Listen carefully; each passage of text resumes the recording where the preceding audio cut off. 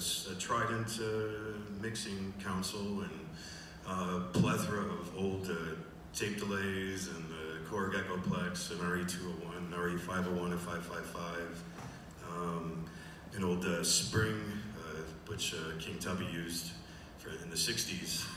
Some of my favorite records, it was called The Space Expander, which he's a hero to mine in music, and I think in sound design, you know, really, if I need to chill and the kids are driving me nuts, I go in a room and I put on some old Jamaican roots music and get lost and smile. But how did that experience go, working with so much gear live? It was actually really awesome. I think there were points where my partner Rod kind of kicked me in the leg and said, "Hey man, stop! You know, slow down. Don't get too hasty with the feedback." But you know, with that many delays, definitely delays in many ways. So since then, you've stripped your live rig down. Well, ultimately, we'd love to come out with a lot of hardware, but we actually just moved house. Kind of suddenly, so it's been a lot of chaos trying to move 3 kids and us find homes for 11 cats. How many? And too many, but lovable, you know. But ultimately, yeah, it's been kind of a tough few months, but we're getting through. And I guess more to point, would have had a lot more, you know, hardware if given the possibility, because that's ultimately how I work in the studio primarily. But when it comes to just doing things on the fly, if I'm on the road or traveling or on an airplane to Tokyo for 19 hours, this is a go-to for me. Yeah. So what's the basic setup? So right now I have the Roger Lynn, who's a hero of mine, and he made this amazing effects pedal, the Adrenaline. I have the 1-2. This is the edition 3, but. It can create, it's mainly for guitarists, but you know, you can really dial into it with the software. So I've created a lot of my own patches I customized at home and, you know, saving the user base, but it creates you know, different sequences, because it has a you know, tempo-based sequencer inside of it where you can modulate the sound with, you know, filter up and down, panning, etc., and really alter the space of the sound and sound design. And then obviously the digital version, but the algorithms are really great for a pedal. That's the Space Echo. This is the RE2, yeah, the RE20, which I actually, when it came out, I had a friend that worked at Guitar Center, and he told me about it prior to getting released. And you know, he told me if I got 4, he could get me, you know, manufacturing costs and all of them. And he's like, "I think you're really gonna love this on the road." And I bought. Well, coincidentally, it fell around Rod's birthday, so I sent him one in the mail. And I'm like, okay, we're playing the Berghain next month, so this is coming with us, because I'm not bringing these, you know, 40-pound Echo boxes with me. It makes me happy to know that you're gifting your partner in dub techno a Space Echo. Yeah, well, Rod honestly has gifted me with a lot, and over the years, just in terms of influence and friendship, and it's a big part of the reason I'm here tonight, or here at Mutek. Yeah. Unfortunately, Rod couldn't be here, so. Rod Medell, if you don't know, one of the. Are we good?